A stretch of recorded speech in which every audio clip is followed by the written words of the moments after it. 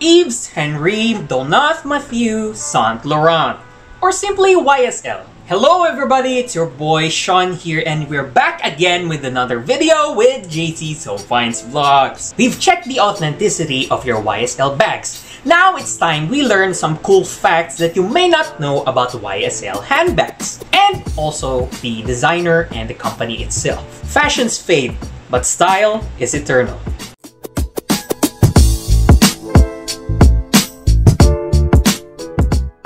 If Chanel freed women through clothes that changed traditional womanhood forever, YSL gave them the empowerment they needed.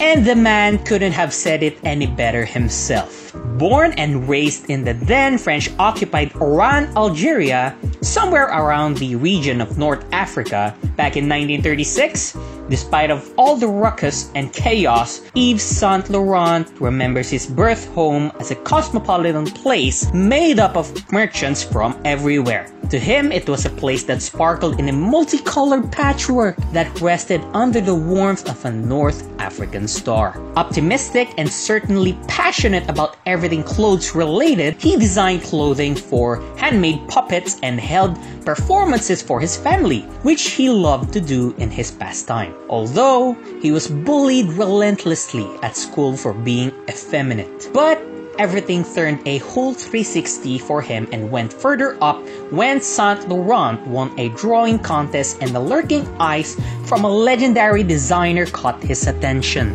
And that man was Christian Dior. With such a huge potential at such a young age, Dior never hesitated in hiring YSL to train under his wing. Hence, YSL relocated to Paris and started his new life. This drawing in particular was what made him earn his rightful spot at Dior's empire.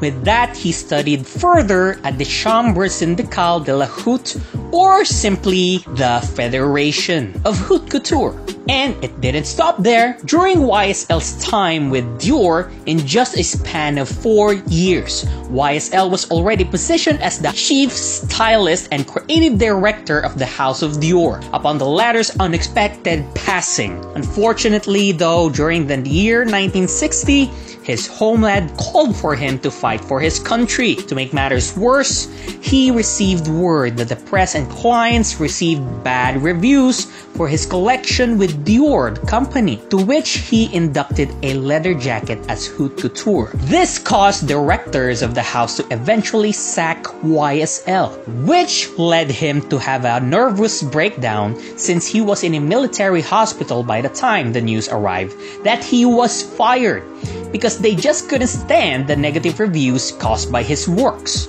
With this, he eventually took large doses of sedatives and psychoactive drugs, even electroshock therapy.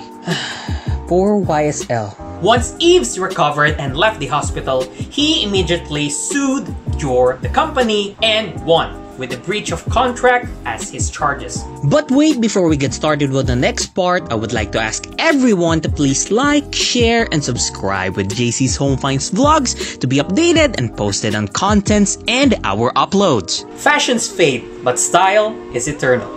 Yves' creations mix elements of male and female fashion and included designs such as the first ever women's tuxedo suit, which was then called Les Smoking. Bianca Jagger, Mick Jagger of the Rolling Stones' spouse, wore this on their wedding day in 1971. What makes this legendary piece of art stand out is it became a symbol of the 1960s. It was an era when women wearing anything but dresses was deemed taboo. The constantly reinterpreted Les Smoking was the first of a string of eternal designs, including safari jackets, color block Mondrian dresses, and the chubby from Monsieur Saint Laurent 1971 Couture Liberation Quarante that helped define culture most especially made for women. By 1983, YSL was the first ever human being to be honored with an exhibition. That was by the Metropolitan Museum of Arts in New York City. Completely devoted in showing the world his creations,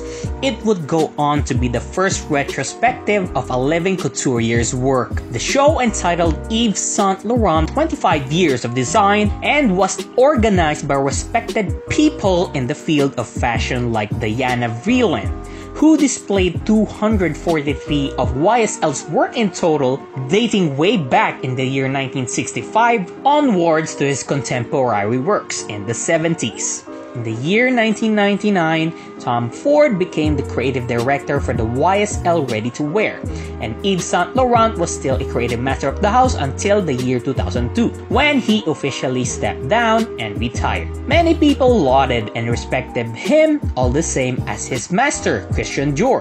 Yves died in his deathbed due to brain cancer in the year 2008. His ashes were scattered in Majoral Garden in Marrakech, Morocco, a residence and botanical garden Yves had owned with Pierre Berge since the 1980s. The garden is still open to the public to this day. Fashions fade, styles are eternal. These are the words that everyone will remember Yves Saint Laurent by. As we may all know by now, greatness always comes with a price, and if you are willing to pay for that price and work hard for it, eventually you'll see success come knocking right down on your doors. Yves Saint Laurent wasn't all about colors and flowers, but he certainly showed everyone that through following your passion, perseverance, and friendships, you'll make the best out of things. And that's it for today with our video with the cool facts you may not know about YSL. Thank you so much once again for joining me on this one, and I hope you learned something new today. Stay fabulous as always.